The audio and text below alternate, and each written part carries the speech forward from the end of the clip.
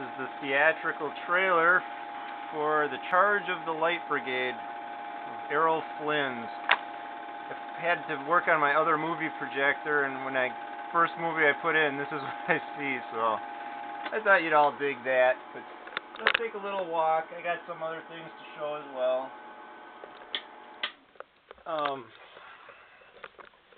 Wasn't going to do the video, but that was too cool. So I was shining up the keys on the Remington, and what I used is Armor All.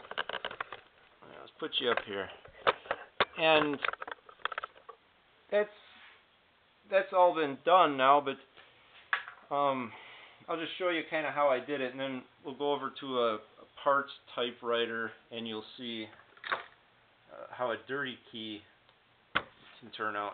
So I just squirt some Armor All on one of these swabs that I get from work, and let's say the number 6. So I'm cleaning her down with the Armor All, and then I take another one that isn't the wiping one. I take another one for wiping everything off, clean one, and that gets all that gunk out of the nickel ring and everything. And it feels smoother when you're doing it, you know, it kind of just shines it and cleans it. And then I've got that cheesecloth wrap stuff, you know, like if you had a wound. And I cut a little bit of that off. And then I just take it to the key. Let's see if anything came off of that one. Like I said, these are all clean now, but I don't see anything. But they all shined up, if you remember how they were looking before. So here, let's try it on a dirty one. This is just a dirty parts typewriter. But you'll see the difference. That's the whole point here, is to just see how a little squirt of Armor All on a key makes a world of difference. Let's see, where are you here? Yeah, you got the J in the lens. So I'm cleaning it with the Armor All.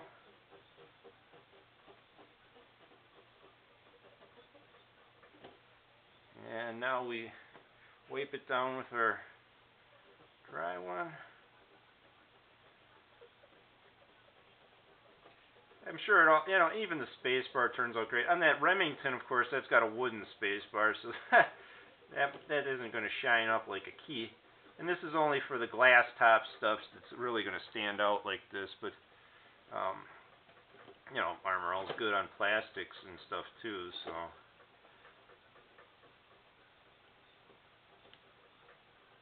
So a plastic spacebar would be alright for that. Of course, I get this tangled around everything when I do this, but there. I mean, look at that. It stands out.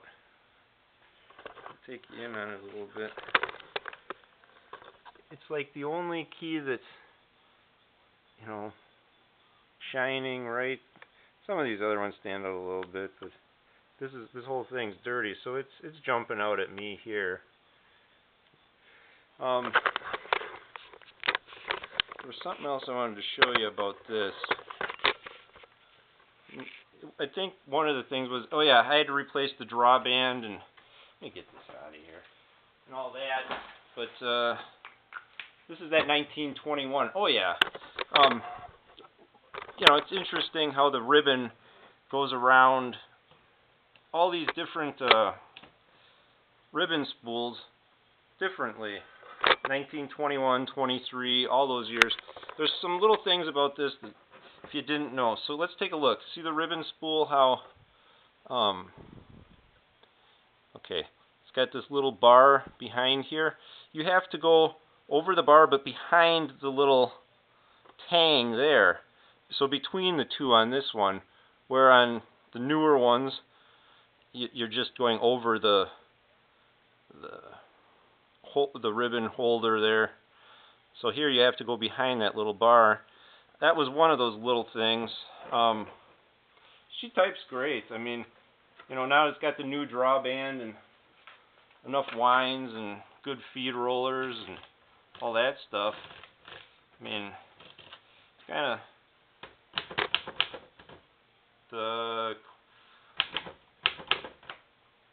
just jam up keys here, Ken. Quick brown fox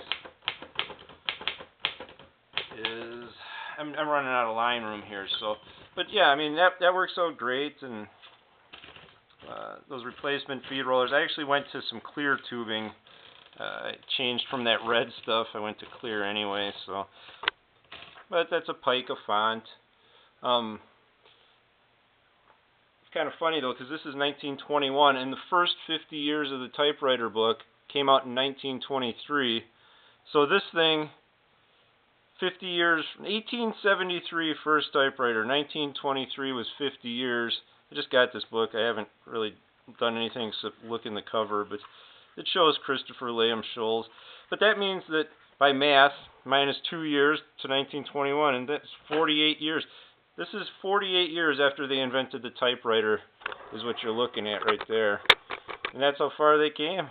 I mean, this is a cool book, though. I mean, from what I can tell, it'll be a good read. I'll take her to work, and that's what the guy looked like, apparently. Interesting, eh? Alright, everybody.